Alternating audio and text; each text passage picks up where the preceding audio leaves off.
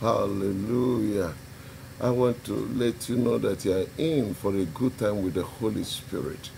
Your best days are finally come. God is advancing us forcefully like he advanced Moses and Aaron. And I want to assure you that as far as God is concerned, no more stagnation for you, no more moving round and round in a circle. He said to the children of Israel in Deuteronomy chapter 1 verse 6 and Deuteronomy chapter 2 verse 24, he said, don't stop running around this mountain. Take your journey and move forward. That's what God wants. In Exodus chapter 14 verse 15, he said, go and tell the children of Israel, whether Red Sea is there or not, does not stop my plan and purposes for their lives. He said, go and tell them to go forward. And I want to let you know that God is more interested in your going forward than you are, because he's fiercely protective of you and me. We are his possessions. So I bring to you today, in this second to the last day of our fasting and prayer, this is the 69th day. Tomorrow is the 70th. Wonderful. Just like yesterday, we started this journey, and a lot has been happening and will continue to happen.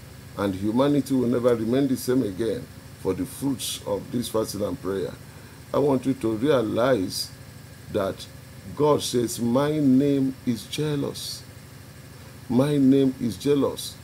That's the way it was. Exodus chapter 34, verse 14.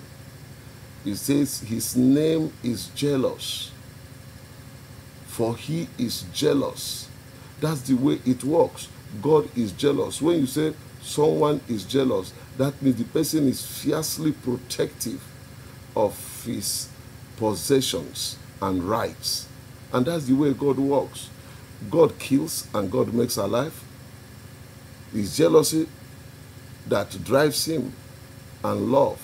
It is the love actually that projects jealousy. God destroyed Sodom and Gomorrah. He destroyed Korah and company, plus his household and 250 other people. He destroyed them. He destroyed Ananias and Sapphira. He destroyed the earth in the time of Noah. And everything is from his jealousy. God does not want us to go after other gods. Exodus chapter 34 verse 14. He said, you shall not worship any other god, for his name is jealous, for he is jealous. So God wants us to be single-eyed. Matthew chapter 6 verse 22. He said, the eye is the light of the body. And if your eye is singled, then your whole body shall be full of light. So God wants us to be focused on him and nothing else, because in him is life. You see, when we get out of him, we wander into death. That's the way it works. So God wants us to remain focused on him. Jeremiah chapter 17 verse 5. He says, look at what he says, very, very instructive. But first, I want to show you what the Bible says in Psalm 127 verse 1. It says, except the Lord build the house, they labor in vain that build it. Except the Lord keep the city, the watchman waketh but in vain. So you can be watching, you can be building, and you are there doing your own. God says you are just keeping things in vain. John chapter 15 verse 5, he says, without me you can do nothing. John chapter 3 verse 27, he said, a man can receive nothing except it be from God. Anything you receive that is not from God is bread of sorrow. That is the way it works. So we must make sure that we are in tandem with God, because he wants to promote us further. Anytime we do our own thing, we go backwards, and God does not want that. He wants us to go through his word, through his instructions. They are profitable. That's the way it works. 2 Timothy chapter 3, verse 16 and 17.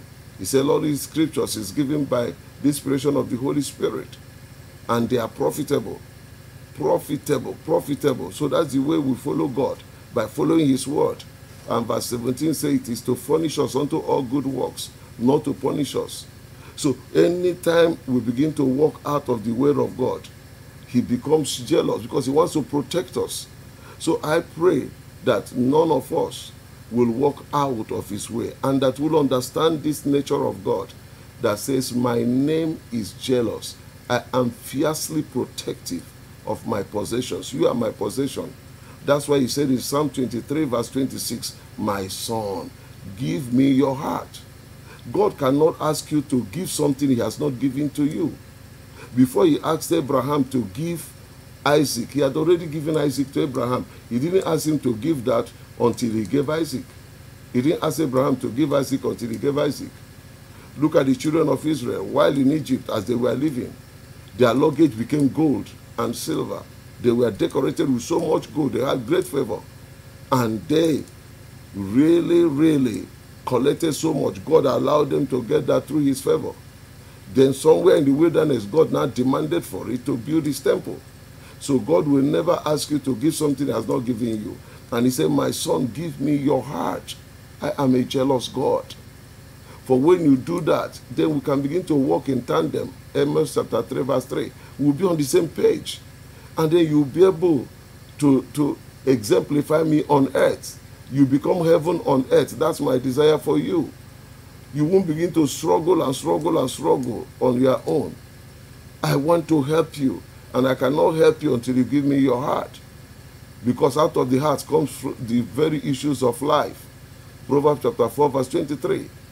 And I am watching you through your heart. Give me your heart. Once your heart is far from me, you are departed from me.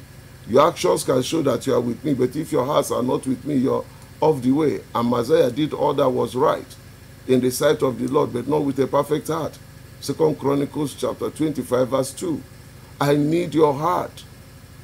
Your heart I need. I judge things from your heart. I weigh things from your heart. Jeremiah chapter 17 verse 10. He said, I search the reins and the hearts of men, to give every man according to the doings of his ways. In verse 9, God says the heart of man is desperately wicked. He said, give me your heart. Give me your heart, and let your eyes observe my ways. God demands that. So anything you are doing without that is in vain. That's what Psalm 127 says. He said, it is vain for you to rise up early, to sit up late, to eat the bread of sorrows. Kai, for so he giveth his beloved sleep. Can you imagine that? I pray that today will be that turning point for you to say, Lord, I surrender all. I surrender my whole being, my heart to you. Because once you surrender your heart to you, you have surrendered everything to him. Remember Ephesians chapter 4 verse 27, it says, give no room to the devil. So your heart, my heart is for God. He is fiercely protective of us. We are his possessions and not the devil. Whoever you give your heart to determines who is in charge of your life per time. And God said, my son, give me your heart. My name is jealous. I am a jealous God. If you give your heart to someone or you share it with me, you share your heart with someone else. He said, I'm jealous. I am jealous. Understand that. Listen to what the Bible says in Psalm 60, Isaiah chapter 60, Psalm 60 verse 11. Psalm chapter 60 verse 11. He said, give us help in trouble, for vain is the help of man. Men go looking for help from men, but God is saying, I am your helper, your ever-present help in time of trouble. Psalm chapter 46 verse 1. Why will you see something up here trying to scratch from the ground? And when we do that, we are paining his heart. It's like he has food for us on the table. He has set a table for us, and we are eating crumbs with dogs. It pains him that we are living the life is not designed for us. And it's not him, it is in my hand and in your hand. My son, give me your heart. I am a jealous God. My name is jealous. I can't tell you to give me what I have not given you. That's the way it works. Jeremiah chapter 17 verse 5. He says, trust not in any man. He said, woe is him that trusts in man. What are we doing today? We are trusting in things. We are trusting in men. We put our eyes on men, and it's fading the heart of God. My son, give me your heart, and let your eyes observe my ways. My name is jealous. I am a jealous God. God wants us to come back because he's establishing his saints. Malachi chapter 3 verse 17 and 18. He says, and you shall return and you shall see how I am decorating, preparing my jewels. And you shall discern and you shall know that I have distinguished those who serve me. There is a separation between those who serve me and those who serve me not. This is the time. And I will spare them like a man spared his son that serves him. So God is preparing his jewels, raising giants of strange orders. Joel chapter 2, a great army that has ever been. And God takes such army from the heart. My son, give me your heart. That's where I am raising the giants of strange orders. Those who are standing in different areas of lives, in different endeavors. Give me your heart, my son, my daughter. Give me your heart. That is what God demands. And I'm praying for you today that any dissenting voice trying to divert you, trying to divert your attention from God, today they are completely silenced in the name of Jesus. All forms of distraction against your giving God your heart totally and absolutely, they are hereby silenced forever and destroyed in the name of Jesus. God is wrapping up his age. He's raising men and women, and may you be part of this great army in the matchless and most powerful name of Jesus. And everything stems from the heart. Look at Jeremiah chapter 17 verse 5 that I just mentioned a while ago. Jeremiah chapter 17 verse 5 says, wow.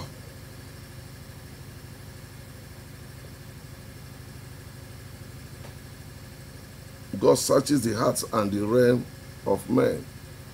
That's one thing we must know. But understand this. Understand this. The Bible says, thus said the Lord, cursed be the man that trusted in man, and maketh flesh his arm, and whose heart departed from the Lord. Can you see that? So once your heart departs from God, you're already cursed. He said you are cursed if you trust in man, and you're making flesh your arm. When you have a big God, the maker of the heavens and the earth, who does not slumber. Psalm chapter 21 verse 1. He said, from where does my help come? My help comes from the Lord. Who is the Lord? The one that has made heaven and the earth. He does not sleep nor slumber. He's always there for us. And you're making man your arm. It pains him. I'm a jealous God. He said, you are cursed for... You are cursed. He said, thus saith the Lord. Is God talking? Cursed be the man that trusted in man. Wow. Cursed be the man that trusted in man, or that trusts in his strength, and maketh flesh his arm, and whose heart departed from the Lord. May your heart not depart from the Lord again. My son, give me your heart. Proverbs chapter 23 verse 26. And let your eyes observe my ways. That's what God is saying. Verse 6 says, for he shall be like, hi, God, help us. May our heart not depart from you again. He said, for he shall be like the heat in the desert. Wow. Jesus, this is serious. When your heart departs from God, you'll be like the heat in the desert. He said like a shrub. That heat means like a shrub in the desert. How does a shrub survive in the desert? That shrub will be pecking dry. He says, when your heart departs from you, when you trust in man, when you trust in your strength, and you make arm, the arm of flesh, your trust. He said you be like a shrub in the desert that is dry. And God wants us to flourish. When the rod of Aaron was dropped in the tabernacle of witness, by the next day they came. The rod of Aaron blossomed, was decorated by God. God wants to decorate you, wants to decorate me. But God is saying, give me your heart. Let not your heart depart from me. Oh God. And he continues to say, and such shall not see when good cometh. How can you possess it? Genesis chapter 13, verse 15. God said, look, Abraham, look far, for it is what you see you can possess. He said they shall not see when good comes. Why? Because their eyes are in men.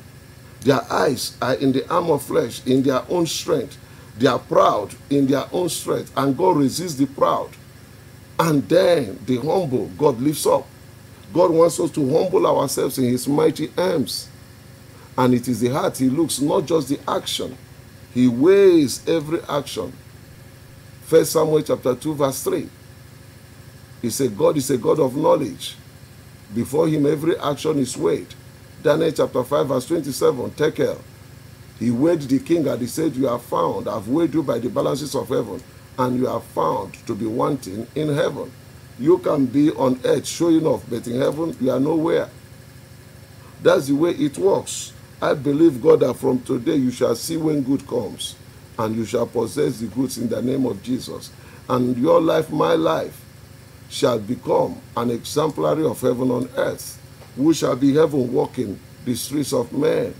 God walking the streets of men. Psalm 82 verse 5, he said, I have said that you are God. I'm not just saying it, I've said it before. But you say you don't discern it, you don't believe it, you don't understand it. And because of that, you are walking out of course. And you may die like mere men. I want us to give God our hearts, so that we can become gods that he has made us. He said, unto whom the word has come. Jesus saying, he said, I didn't make myself God, but it is written, unto whom the word has come. The word is God. He says, so you are gods when the word comes to you. When you receive the word in your heart, in your subconscious, then you are God. And I'm praying today you shall not miss it again. And he says, look at, but shall inhabit the parched places in the wilderness. So when your heart is not in God, you are trusting in men. You may think you are doing well. You're not doing well, sir. You're not doing well, man. Money is not all. He said, you shall inhabit the parched places in the wilderness, and in a salt land and not inhabited. That's the way it works. Okay, look at verse 7. Is blessed is the man that trusted in the Lord, and whose hope the Lord is. For he shall be, for he shall be as a tree planted by the waters, and that spreadeth out her roots by the river, and shall not see when heat cometh, but her leaf shall be green, and shall not be careful in the year of drought, neither shall cease from yielding fruit. Hallelujah. This is wonderful. That is how it began to run to verse 9, that he said, the heart is deceitful above all things, and desperately wicked. Who can know it? God said, I can know it. Verse 10, the Lord searched the heart, tried the reins, even to give every man according to his ways, and according to the fruit of his doings. Beloved, you must understand this, that God brings us into favor, and favor gives us other things when our heart is with him. And I want us to get this clear today. I want to give us an example. Our example today is David. David, a man after God's own heart. The Bible says in clear terms, in Psalm 89 verse 20, he said, I have found David, a man after my own heart, and I have anointed him with my holy oil. He said, I found him. How did I find him? Because he gave me his heart. 2 Chronicles chapter 16, the Bible says in verse 20, he said, the eyes of the Lord searches to and fro the earth, to and fro the earth, to see those whose hearts are perfect before him, to be strong on their behalf. So God is searching. May he find me, may he find you. He is jealous. He found David. And 1 Samuel chapter 13 verse 14, Samuel testified, he said he has found a man after his own heart, who will reign in the place of Saul. He has removed Saul and he has raised the man. Whenever we give God our hearts totally, God raises us up. That is the way it works. Acts chapter 13 verse 22, God testifying about Samuel, about David. He said, David is a man after my own heart, after the heart of God. He pants after my own heart. Verse 36, he said, David served his generation. You can't serve God without giving him your heart. It's a hearty thing to serve God. It is not just something to play around. You must do it in good will, good intentions. And it comes from the heart. That's the way it works, in good will. It comes from the heart. He said, if you be willing and obedient, that is from the heart. If you be willing and obedient, you shall eat the good of the land. God will give you the good of the land, Isaiah chapter 1, verse 19. That's the way it works. Look at what David did in First Chronicles. Because of this, First Chronicles chapter 29. Wow, this is very instructive. Chapter 29, verse 3 says, and if you have time, read from verse 1. It says, moreover, because I have set my affection to the house of God, my love to the house of God, I have of my own proper good, of gold and silver, which I have given to the house of my God, over and above all that I have prepared for the holy house. You see, when your heart is for God, then you give God your time, you give God your energy, you give God your resources. It becomes a lifestyle. And then you have given God a chance to redecorate you. He says in verse 4, even 3,000 talents of gold, of the gold of Ophir, of 7,000 talents of refined silver, to overlay the walls of the houses of the houses with her, the gold for the things of gold, and the silver for the things of silver, and for all manner of work to be made by the hands of artificers. And who then is willing to consecrate his service this day unto the Lord? Living Bible say, who is ready to take this same example? This is a month of divine consecration. Divine consecration is all about giving God your heart. And when you give God your heart, you consecrate everything about it. He said, David said, who else can take after this my example? To consecrate himself and his things to God. I am ready, and I hope today is that day you will be ready. Because that's what God demands. We have struggled enough. We have suffered enough. And God said, my son, I didn't make you this way. Look at verse 6. Then the chief of the fathers and the princes of the tribes of Israel and the captains of the thousands and the hundreds with the rulers of the king's work offered willingly. May our lives engineer others to consecrate their life, to offer willingly their life, their hearts, their possessions to God, so that God can continue his work. God is not begging anybody. He's the owner of all. But he wants to transmit his resources through us. But our hearts must be there, and our goods must be with him. Now look at verse 12. It says, both riches and honor come of thee, and thou reignest over all.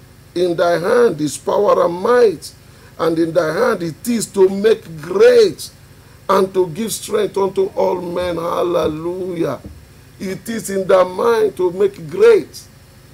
That is the way it works. Psalm chapter 44 verse 3. It makes it clear that God makes great and gives strength to those who are ready. I pray we will not miss it today. My name is jealous, says the Lord.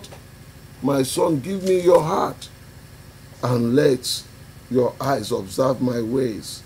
Give us help from trouble, for vain is the help of man. Psalm 60, verse 4. And I want to let us know that we don't have to struggle where there is no struggling. Talking about David, and in closing, look at David. Last year, Israel celebrated 3,000 years of the reign of David. Can you imagine? He died 3,000 years ago, and is still very relevant in the affairs of today. Even more relevant than most people who are living. We are supposed to do better works, because Jesus said, greater works we shall do. He was in the old covenant. We're in the old covenant, in the new covenant. The Holy Spirit is indwelling us to prosper our ways in God, All we need is to give God our heart.